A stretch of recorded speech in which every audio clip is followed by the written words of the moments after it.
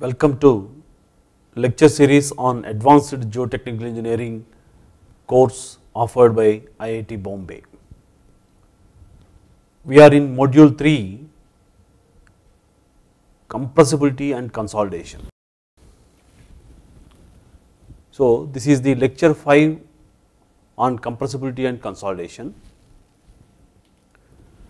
and we have introduced ourselves in previous lectures. Stresses in soil from the surface loads, and we also discussed about the Terjagi's one dimensional consolidation theory and application in different boundary conditions, and what will happen if you are having a constant rate of loading or ramp loading. Then we proceed further how we can actually determine the consolidation characteristics in the laboratory, particularly by using iodometer test. Then we will introduce ourselves to normally and over consolidated soils, and then we will try to discuss about a typical laboratory virgin compression curve. Then we will try to look into the determination of the coefficient of consolidation, what are the different methods which are available and all. So, in the previous lecture we have discussed about the instantaneous loading, wherein at time t is equal to 0 itself the load will be assumed to be acting on the surface of the surface of the soil, but in reality or in practice this placement of this load takes or occurs over a period of time. So, if that is done in single or constant rate, it is called constant rate loading, or single stage ramp loading, or if it is done in 2 stages or bund is constructed in 2 stages, then it is called 2 stage ramp loading. So, in this particular slide the comparison of constant rate of loading and instantaneous loading, which is actually discussed by Sivakugan et al. 2014, wherein they said that the average degree of consolidation at any time is significantly less for constant rate loading than the instantaneous loading. So, the average degree of consolidation at any time is significantly less for the constant rate loading than for the instantaneous loading. So, this is for the instantaneous loading. If you theoretically if you assume this is what we get, but constant rate loading we get the U versus T plot or U degree of consolidation versus TV plot for instantaneous and constant loading is shown here, and this is the time factor and this is the degree of consolidation. So, the average degree of consolidation at any time is significantly less for the constant rate loading than the instantaneous loading. Now, we try to look into the response of soil for the the stress controlled stresses which are applied. Like if you are having sandy soils, we said that the sands undergo compression relatively faster. So, in this particular slide E versus sigma dash and compression time plots for sand are shown here. So, as can be seen here, within a short span of time of 1 or 2 minutes the sand undergoes the compression. If you are having a loose sand and a dense sand, you can see that the loose sand reduces its void ratio from 0.75 to somewhere around 0.5, 0.52 or so. In case of dense sand there will be less the reduction in the void ratio, but ultimately at the larger effective stresses they tend to be towards the same void ratio. So, the sand deposit compresses immediately on load application. Sand deposit the response is very instantaneous, and loose sand compresses more than dense sand, and loose and dense sand deposits tend toward the same void ratio. So, this particular slide illustrates the response of the sand, particularly loose and dense sand for the applied loading. Whereas if you look into for a clay or a fine grained soil, where the soil is having very low permeability, the compression varies with time and it takes place over a long period of time. So even after 10 minutes, the degree of compression is actually very less. So it can be seen that it takes a long time for undergoing compression for a given load.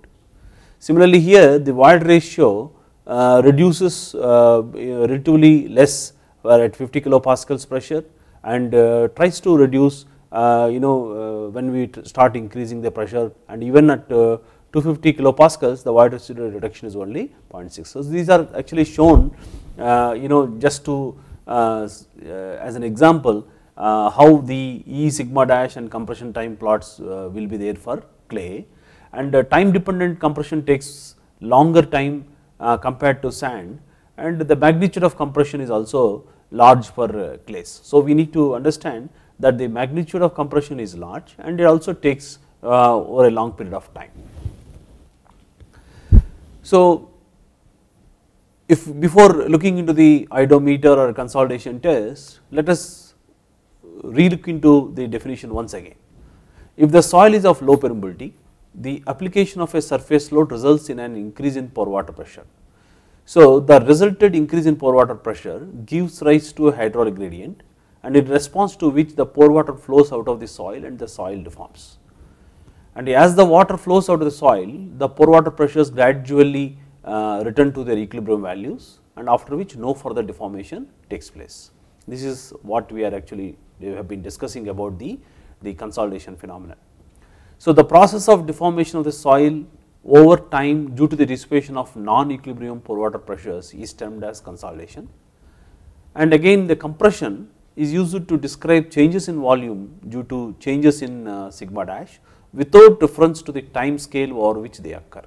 So compression and consolidation, here in case of consolidation, the process of deformation of the soil over time due to the dissipation of non-equilibrium pore water pressures is termed as consolidation, and compression is used to describe the changes in volume due to changes in sigma dash, that is effective stress, without reference to the time scale for which they occur.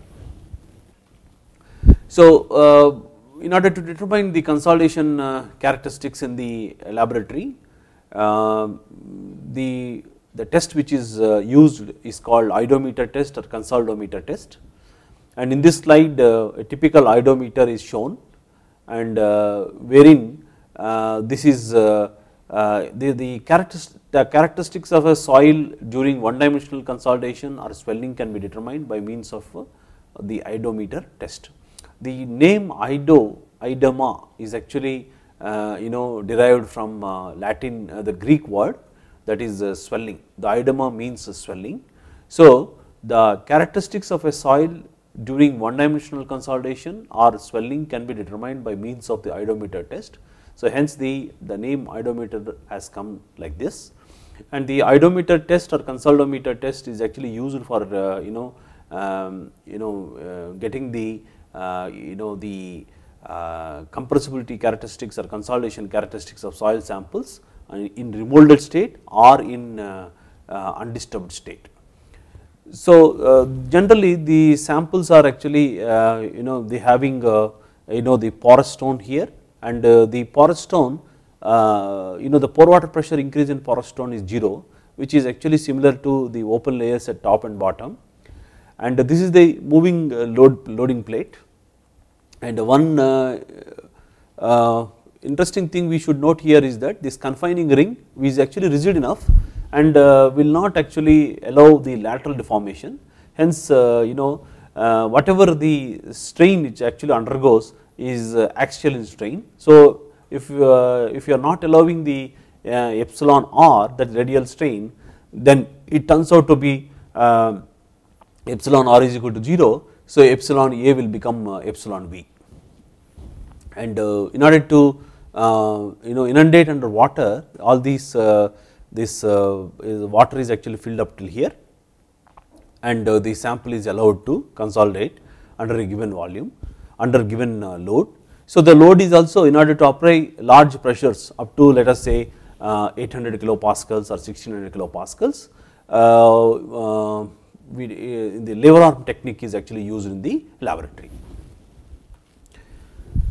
So, the iodometer or consolidation test, in this test the stress is applied to the soil specimen along the vertical axis, and while strain in the horizontal direction is prevented. That is actually shown here, the no horizontal movement, and the sample to the thickness to the diameter, that original thickness to the diameter is normally maintained as 3. The T by D is about, the ratio is 1 by 3, or you can say diameter to thickness ratio is maintained as 3, and so the cylindrical sample of thickness T and diameter D, that is T by D approximately equal to 1 by 3, is confined in a metallic ring and loaded with a vertical axial pressure. So, due to the rigidity of the metallic ring, the radial strain of the sample epsilon r is equal to 0. So, epsilon r means that in this direction, in the radial direction will be 0. Since the axial strain is epsilon A is not equal to 0, thus the epsilon A is exactly equal to the volumetric strain. So, epsilon A is equal to epsilon V, and the confining ring imposes a condition of 0 lateral strain on the specimen, and the ratio of lateral to vertical effective stress being K naught. So, sigma V is equal to, sigma A is equal to K naught sigma R, that is sigma R is the radial stress. So, there are attempts by the several investigators to measure the lateral resistance offered by the ring by placing some strain gauges and load cells and all.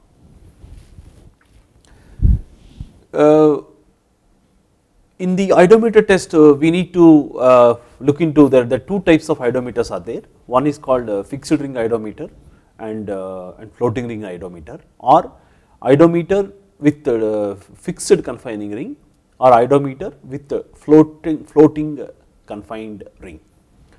The major experimental difficulty with the iodometer test is side friction, that is the wall friction.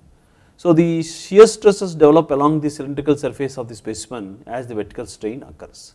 So, as the vertical strain occurs, the cylindrical surface of the specimen, the stresses, shear stresses actually develop along the cylindrical surface of the specimen as the vertical strains occur. So, the presence of the side friction disturbs the one dimensional state of strain and prevents some of the axial force from reaching the bottom portion of the specimen. So, the presence of the side friction disturbs the one dimensional state of the strain and prevents some of the axial force from reaching the bottom portion of the specimen.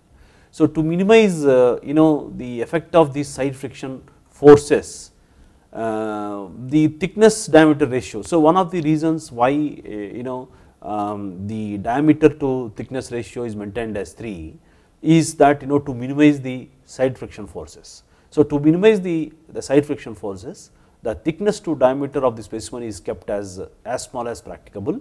So, that is maintained as 1:3, and the use of the iodometer with the floating ring container also helps to minimize the effect of the side friction, so that the ring will not offer any resistance. So, use of the iodometer with the floating ring container also helps to minimize the effects of side friction, and many attempts have been made to minimize the side friction through the use of lubricants and plastic liner sheets. So, by using the plastic liner sheets or by using the lubricants, the side friction can be reduced. This was actually attempted by several investigators. So, basically the many courts they recommend these fixed ring iodometer, and with thickness to diameter ratio as 1:3. Basically this helps to limit the side friction forces. In addition to this, the walls of the confining ring can be lubricated, so that the side friction forces can be minimized. So, here in this particular slide, this is iodometer with the fixed ring. So, the ring is actually fixed here, and in this case the iodometer is actually provided with a floating ring. You can see that the iodometer is provided with a floating ring here. So, there is no connection between the base plate and the floating ring. In this case, the ring is actually attached rigidly to the base plate. So, in the fixed ring iodometer, the friction gradually decreases to 0 towards the bottom. So, as the load is actually high here, the friction will be very high here and reduces to 0 to the bottom of the specimen. In case of a floating ring iodometer, the plane of 0 friction, that is the neutral plane, is at the middle of the sample because the sample is compressed from the both sides. So, as the sample is compressed from both the sides, as the reaction is actually offered from here and here, in the case of a floating ring, the neutral plane will be at the its mid plane. So, a floating ring iodometer has the plane of 0 friction at the middle of the sample because the sample is compressed from the both the sides. As the sample is compressed from both the sides, so floating ring iodometer has the plane of 0 friction at middle of the sample because the sample is compressed from both the sides. In the case of fixed ring iodometer, the friction gradually decreases to 0 towards the bottom. So, maximum here and then reduced to 0. So, the process of the or procedure of the iodometer test is described in this slide. The whole assembly with confining ring and in other accessories, which sits in an open cell of water to which the pore water pressure in the specimen has free access. And the initial pressure will depend upon the type of soil, then a sequence of pressures is applied to the specimen and each being double the previous value. So, why it is required to be doubled? Why not what will happen if you are actually having more than the double value? But what will happen if it is less than the designated, if suppose if a pressure of P1 is applied, if it is not applied 2P1 or if it is applied less than 2P1, what will happen? All those things we will discuss subsequently. But here we can take it as the initial pressure will depend upon the type of soil. So, for example, if the soil is at its liquid limit and we cannot actually apply very high pressure, so the pressure has to be as low as possible.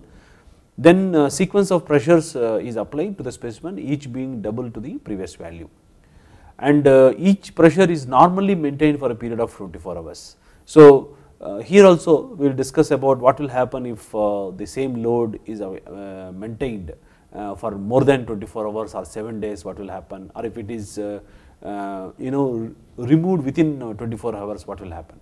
So, in exceptional cases, a period of 48 hours may be required. So, for some certain type of soils, exceptional cases, 48 hours is required, otherwise a 24 hours period is actually normally maintained. And the compression readings being observed at suitable intervals during this period. So, for each load, what we need to is that we have to observe the compression, time versus compression, and moment the at the end of the 24 hour, before applying the new load, one need to note down the compression value and the load need to be applied carefully. And the axial stress is varied in a stress controlled manner. So, in the iodometer test, the consolidation test, the axial stress is varied in a stress controlled manner.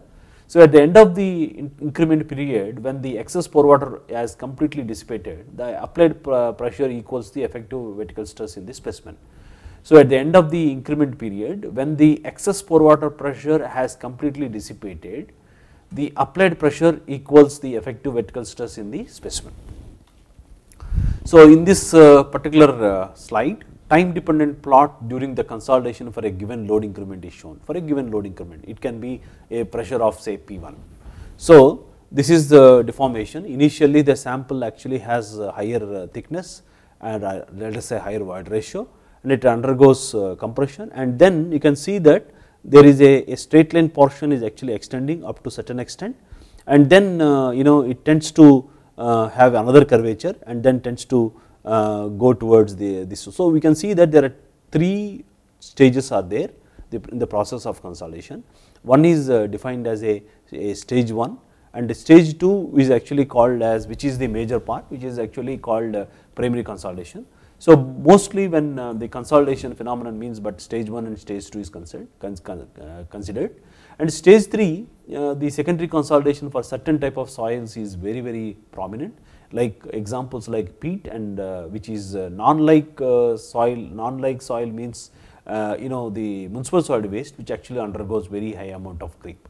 So stage 1, stage 2 and stage 3, these are the 3 stages of consolidation. So initially the occurs because of the readjustment of the particles and some elastic strains or raveling of the particles actually takes place. In stage 2, basically in the primary consolidation, where the soil undergoes, the particles undergoes irrecoverable changes, and in the secondary consolidation, under the constant effective stress, the load is not the void ratio continues to fall. So this is because of the certain nature of the soils. This actually is prevalent. So the stage 1 is actually basically mostly caused by preloading, and in stage 2, which is primary consolidation, the excess pore water pressure is gradually transferred to effective stress by the expulsion of pore water. So excess pore water pressure is gradually transferred into the effective stress by the expulsion of pore water. And stage 3, basically this commences at the end of primary consolidation. So this occurs after the complete dissipation of excess pore water pressure for a given load, and this is caused by the plastic adjustment of the soil fabric. That means that the soil fabric is nothing but the soil grain structures. So readjustment of the soil fabric actually happens here, and because of that this secondary consolidation or a stage 3 takes place. So here in this particular slide, the successive load increments of height versus log time are shown. So the pressures are typically like one can actually start with 5 kilopascals and 10 kilopascals, or you can say that 12.5, 25, 50. You can see that the load increments are actually always doubled here: 50, 100, 200, 400, 800 and 1600 kilopascals. So each time the sample undergoes consolidation and reaches to the new thickness and to the new effective stress. Like that, you can see that the sample undergoes the reduction in the thickness. So this actually happens by the same solids will remain same, but only thing is that the water which is there in the 3-phase system of the soil will get expelled out. So basically the results of this iodometer are presented by plotting the thickness of the specimen or the percentage change in the thickness. Like we can say that percentage change in the thickness, if it is the thickness is let us say delta H is the change, delta H by H, or which is nothing but the strain, axial strain, the plotted in the thickness, the results are plotted by plotting the results are presented by plotting the thickness of the specimen or the void ratio at the end of the each increment against the corresponding effective stress. So the effective stress may be plotted either natural or logarithmic scale. So preferably these curves which are when you plot with E and the effective stress is generally plotted with E log sigma, or it is also E log sigma dash or E log P curves. So if desired, the expansion of the specimen can be measured under the successive decreases in applied pressure. So once the sample has been subjected to loading and unloading, during the process of unloading the sample undergoes expansion. So if desired, the expansion of the specimen can be measured under successive decreases in applied pressure. However, even if the swelling characteristics of soil are not required, the expansion of the specimen due to the removal of the final pressure should be measured. So even if the swelling characteristics of soil are not required, the expansion of the specimen due to the removal of the final pressure should be measured. So here in this particular slide, how the the analysis can be done. So for example, here is a 3-phase system, 2-phase system where water and solids, and with this the volume is 1 plus E naught, and so initially height is H naught, and this actually changes to because the volume this thickness reduces to H naught minus delta H. So delta epsilon V, the change in volumetric strain, is nothing but delta H by H naught, which is nothing but delta E by 1 plus E naught. So which is nothing but delta E by 1 plus E naught. Since the specimen of the soil is only due to the change in void ratio, the vertical strain delta epsilon V can be expressed in terms of the void ratio of the soil specimen at different stages of the test. and the void ratio at the end of each increment period can be calculated from the dial gauge readings and either the water content or the dry weight of the specimen at the end of the test. So, since the settlement of the soil is only due to the change in void ratio, the vertical strain delta epsilon v can be expressed in terms of void ratio of the soil sample at different stages of the test. So, we can actually say that delta H by H naught, where H naught is the initial thickness, is equal to delta E by 1 plus E naught. E naught is the original or initial void ratio. So, here the procedure is actually given: water content measured at the end of the test W1, void ratio at the end of the test, because it is under completely saturation. So, E1 is equal to W1 GS. Moment, once you know the water content at the end of the test, by knowing the specific gravity of the solids, we can actually calculate what is the void ratio at the end of the test. And the thickness of the sample at the specimen at the start of the test is H naught, and the change in thickness is delta H. So, void ratio at the start of the test is E naught, and which actually changes to E1 plus delta E. So, delta E by 1 plus E naught is equal to delta H by H naught. We can write like delta E by delta H is equal to 1 plus E naught by H naught. So, in the same way, delta E can be calculated up to the end of any increment period. Then in the second step, the dry weight measured at the end of the test, that is mass of the solids, and the thickness at the end of any increment period is say H1. So, area of the specimen is A. So, equivalent thickness of the solids we can actually get as Hs is equal to Ms by Ags rho W. So, with that what we get is that once by know the equivalent thickness of the solids, E1 is equal to H1 which is the thickness at end of any increment period minus Hs by Hs. So, H1 by Hs is equal to 1, H1 by Hs minus 1. So, E1 is nothing but H1 by Hs minus 1. So, in the iodometer test here, the first E versus sigma dash curves are shown. On the left hand side of the slide, we see the isotropic compression curves, where sigma 1 is equal to sigma 3, the sample is actually compressed in all directions identically. So, this state is called isotropic compression, and this is confined compression vertically. You can see that this is the sample is restrained and laterally and confined in the vertical direction. So, then the deformation actually occurs in the vertical direction. So, you can see that the distinctly different the E sigma dash plots for the isotropic compression and confined compression can be seen. So, here there is here also there is a compression takes place, and the sample unloading is taking place and reloading is taking place, and again the sample is undergoing compression. Here you can see that the sample is undergoing compression and unloading and then reloading. So, compression, unloading and reloading, and then it is actually again going into the compression mode.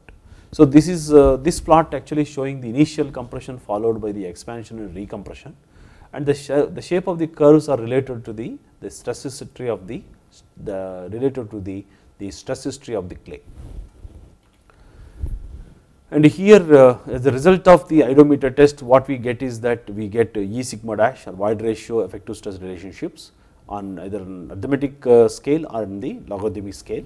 So, you can see that initial part is flat, and then there is a steep portion which actually commences here, and then once we unload here after reaching certain pressure, and the sample undergoes expansion, and then the sample is subjected to recompression and then goes into the compression mode again here.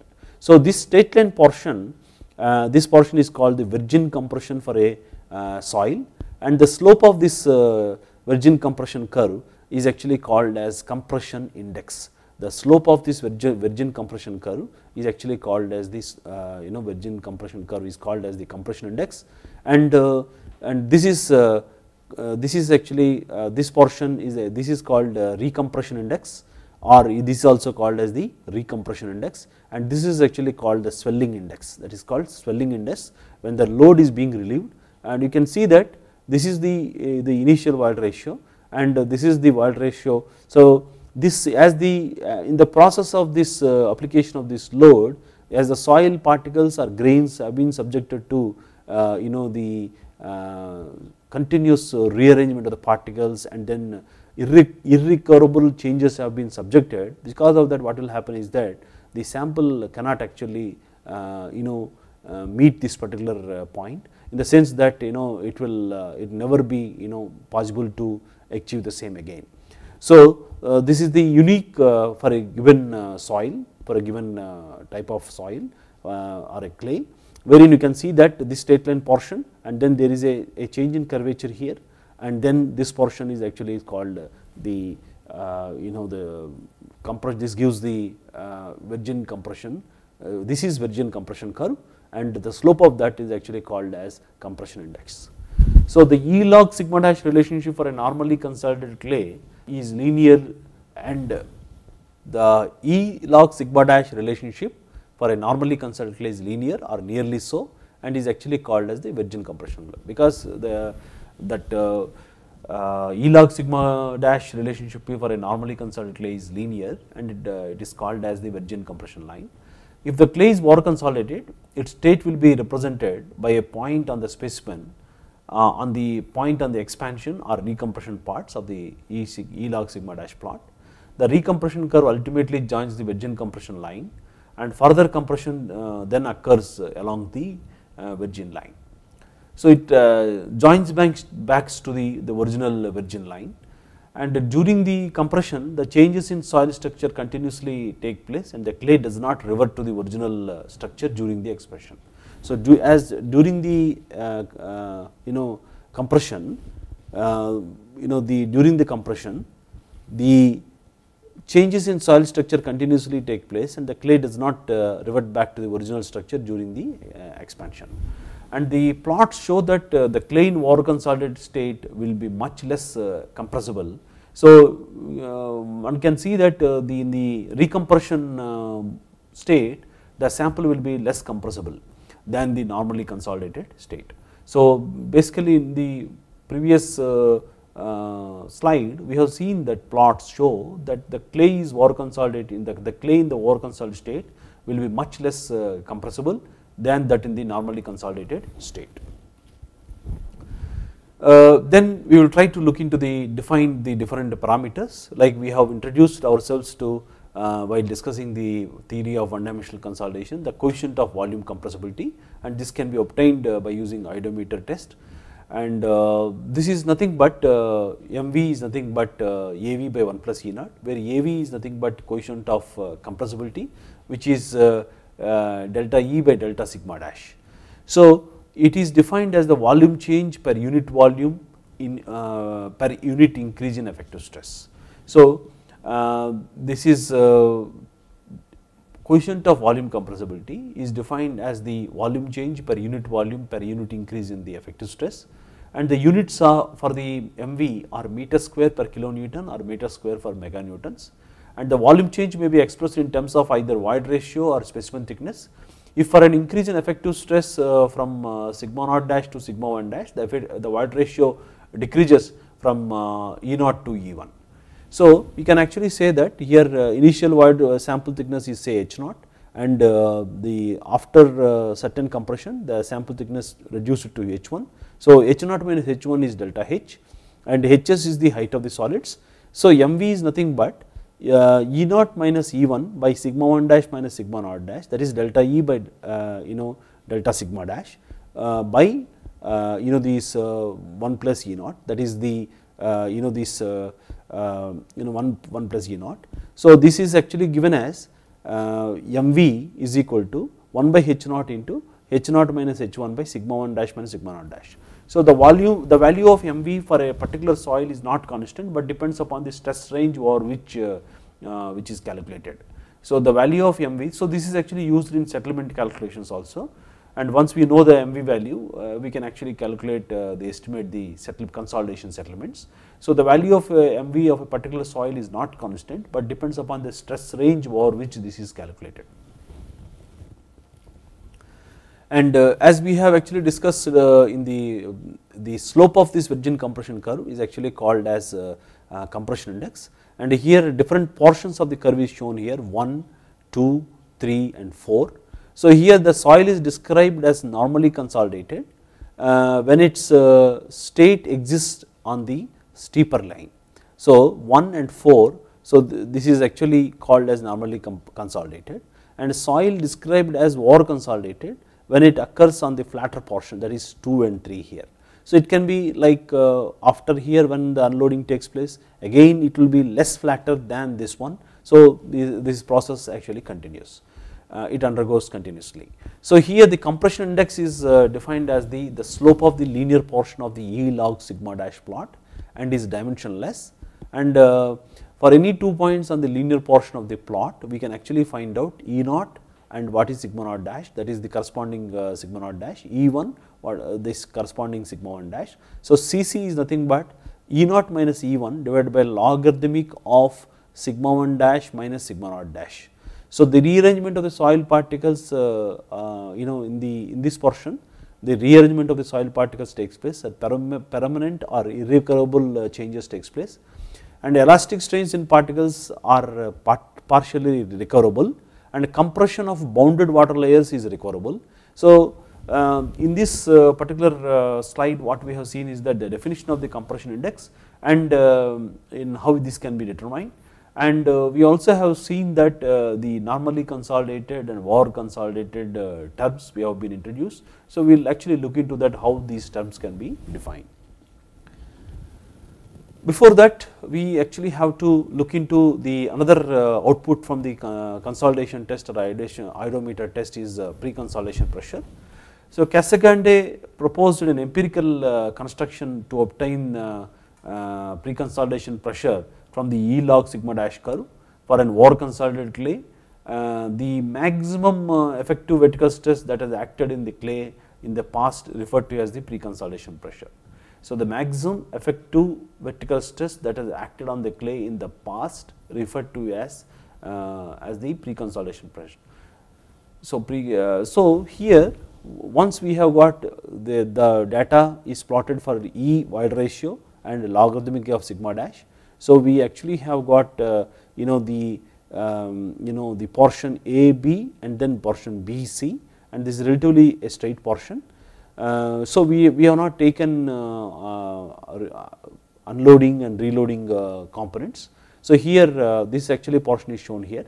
So in order to determine the pre-consolidation pressure of a given soil, suppose if you can actually get an undisturbed sample from the site, and then if the test is actually done without much sample disturbance, then there is a possibility that we will be able to assess what is its what was the the stress the soil has been subjected in the past. So the procedure is like this. First what we need to do is that we have to draw a tangent to the straight line portion of the E log sigma dash curve, extend this backward.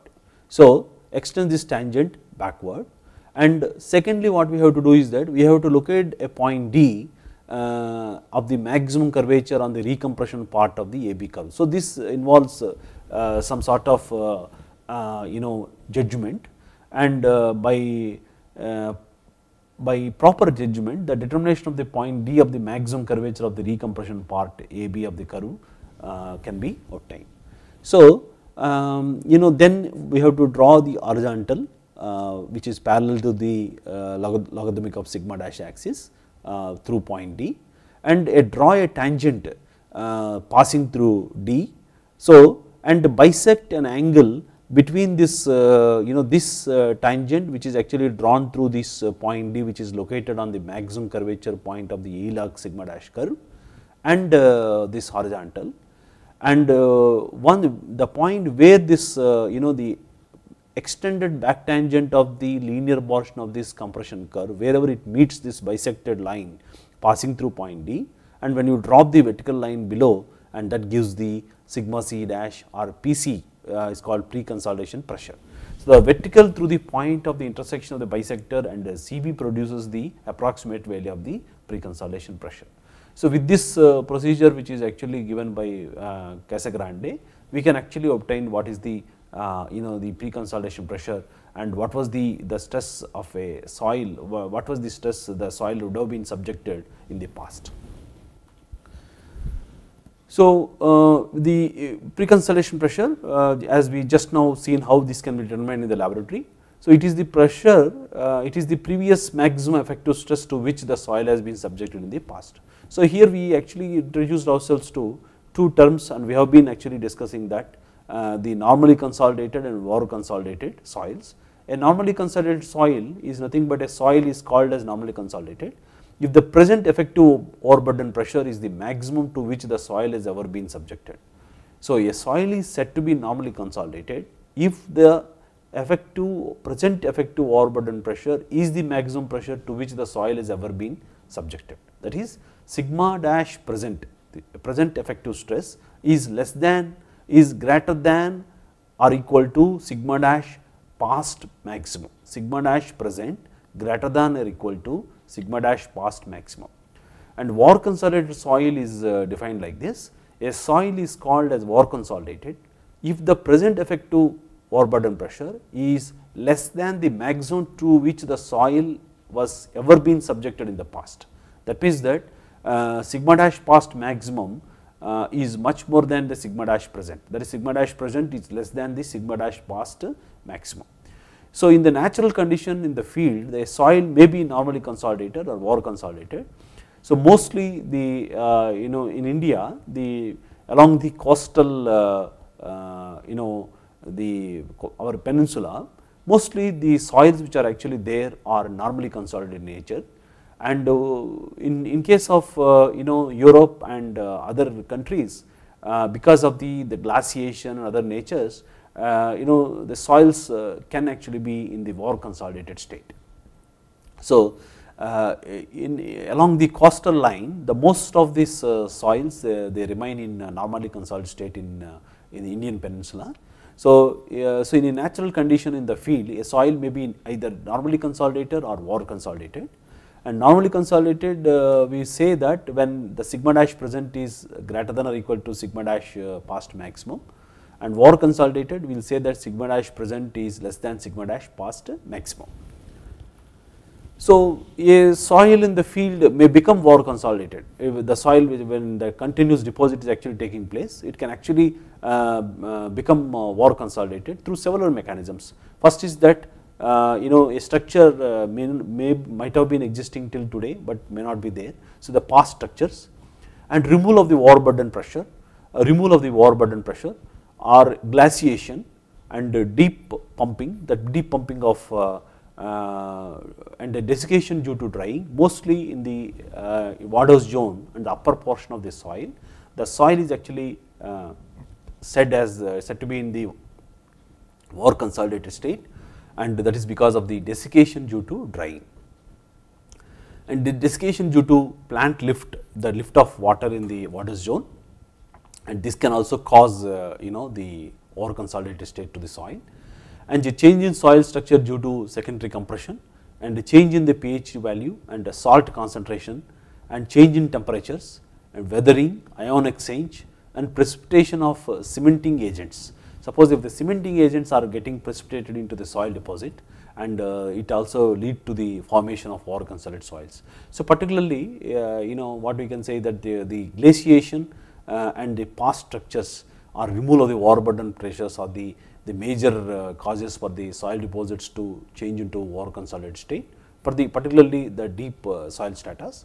And the other things what we come across normally is that in hard crust, this is basically because of the desiccation due to drying. This will be in the over consolidated state naturally.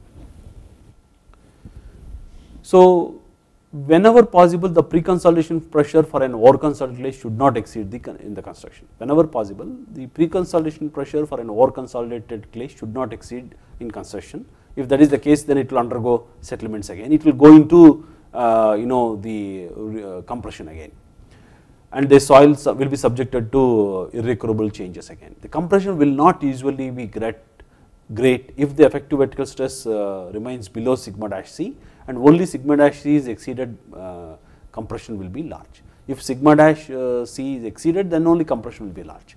So, if the given, for example, if you are having a certain soil, and if you are actually trying to construct say 1 or 2 floor building, and the compression may not actually will be there, and if this does not cause serious problem within the design life of the structure, then may not be issue. So compression will not usually be great if the effective vertical stress remains below the sigma c dash, and if only if sigma c dash is exceeded, the compression will be large. Then we are actually trying to determine one more term which is called as OCR. OCR is nothing but ratio of sigma dash c, the pre-consolidation pressure, to the present effective overburden pressure. So normally for normally consolidated soils, OCR will be in the range of 1 to you can say 2, and any value of OCR greater than 2 is called likely over consolidated soils, and there can be some soils because of the past existence of the structures and some glaciation activity which might have taken place in that particular site because of the history.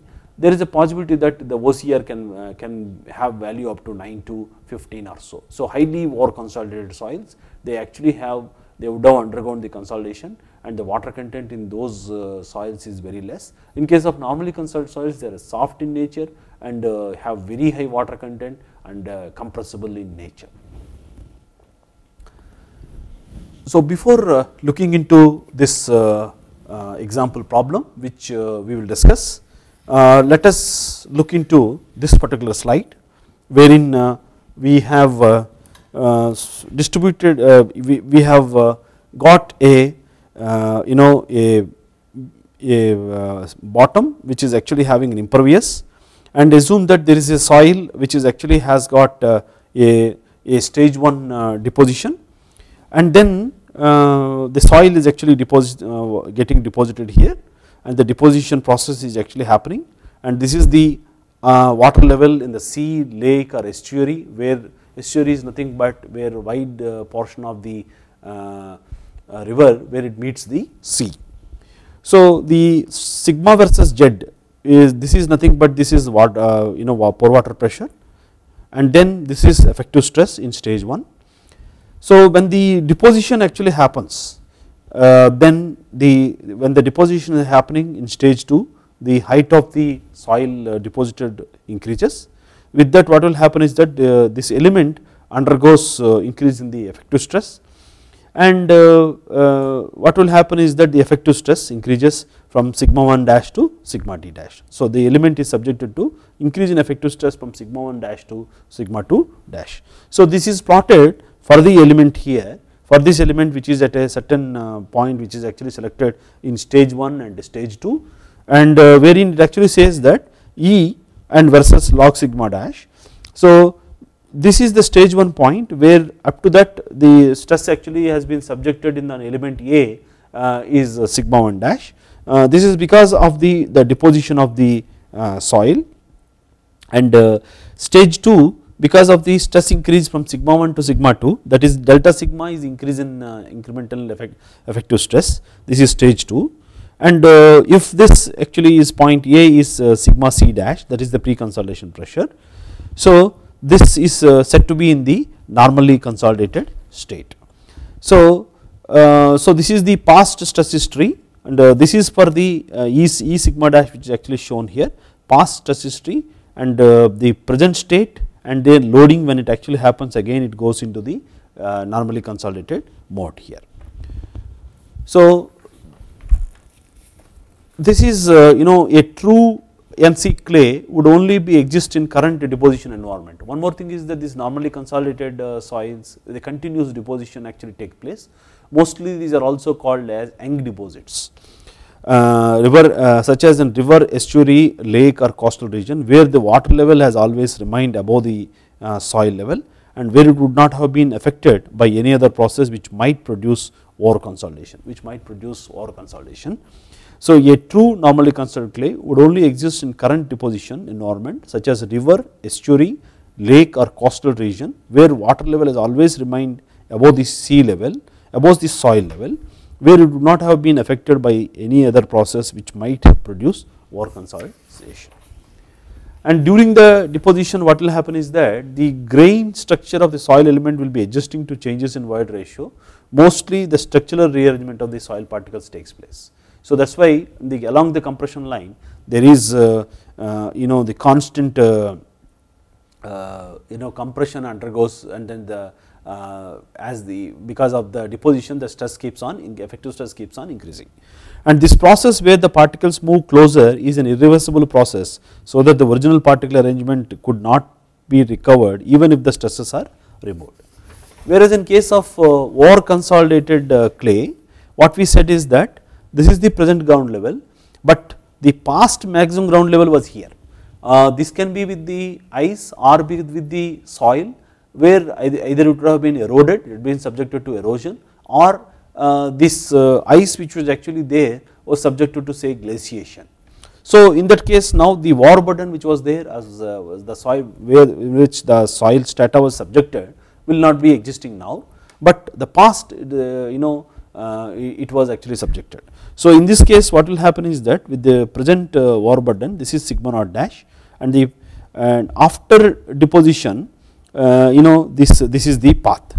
So what will happen is that we can see that the ACR actually decreases with as the sigma naught dash increases, or with the Z or sigma naught dash the ACR variation will be there which decreases with an increase in sigma naught dash. So here OCR is actually defined as sigma C dash by sigma naught dash, which is nothing but we can write 1 plus sigma C dash minus sigma naught dash by sigma naught dash. So in this sigma C dash minus sigma naught dash, which is actually constant, and this is actually for the over consolidated portion. In the case of OC clay, basically this is the clay that has been subjected to effective stress in the past stress history, and sigma C dash larger than the effective stress existing at the point sigma naught dash. So on removal of the stress, the soil skeleton swells, but only the reversible components like elastic strains in particular and compression of water molecules attracted around each particles, they are recovered, and so that the void ratio increases are smaller and the erosion line follows a flatter path. So what we have understood is that the normally consolidated and the over consolidated soils are distinctly different, and normal consolidated soils undergo the large compression and they have very high water contents, and by knowing liquid limits we can also determine what is the compression index. From the order of the compression index values we can actually determine. In case of over consolidated soils, the soil would have been already subjected to consolidation. So here in this context we can actually say that the soil, particularly fine grained soil or clay, is very sensitive to the stress history. So then in this particular lecture, what we try to introduce ourselves to the the so called how we can actually do the iodometer test for determining the consolidation characteristics of soils. So from the iodometer test what we can actually get is that compression index and coefficient of volume compressibility, and then also we can actually get we have popular two methods are there for determining the coefficient of consolidation. With those methods we can actually get the variation of the coefficient of consolidation with time, and as we have discussed that coefficient of consolidation and coefficient of permeability are related. So by using that relation we can also obtain what is the change in coefficient of permeability when actually happens with increase in the effective stress.